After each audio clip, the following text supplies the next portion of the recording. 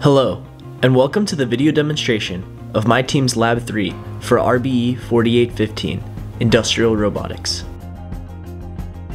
In this project, my team and I continued to build on our experiences programming in Rapid and gained experience using ABB's Robot Studio software to simulate our robot in a virtual environment and allow us to program the robot from the comfort of our homes.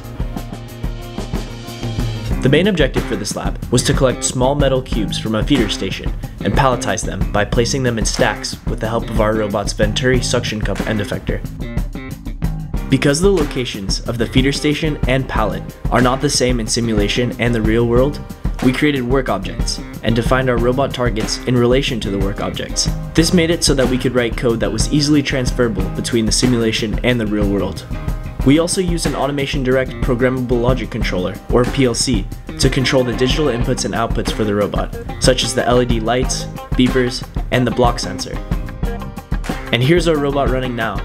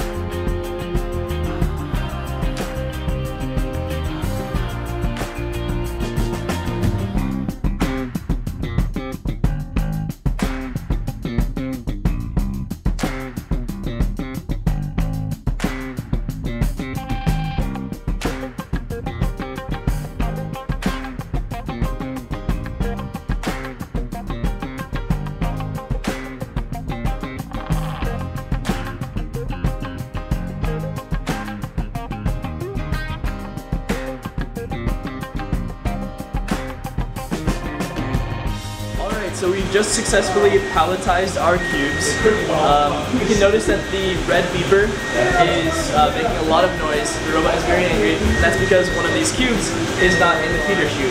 So as soon as I place one in there, you'll notice that it will turn to green. And so now our robot is going to grab this cube and attempt to place it.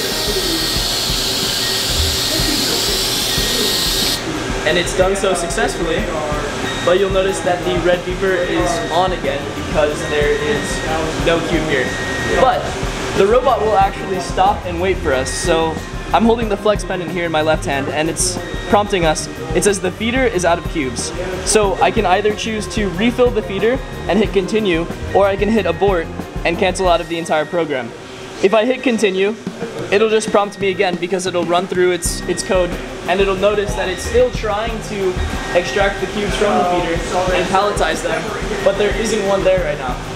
So when I place this next cube in here, we'll notice that the red light will turn off and the green light is now on, but the flex pendant is still waiting to hear from me, so I'll hit continue. And because there's a cube here and I've hit continue, we're going to go ahead and pick up the next one.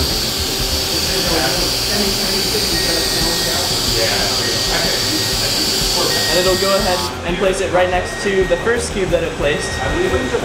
And it'll wait for me again. So it'll prompt again, the feeder is out of cubes. So we'll take this one and another couple. And I'll hit continue.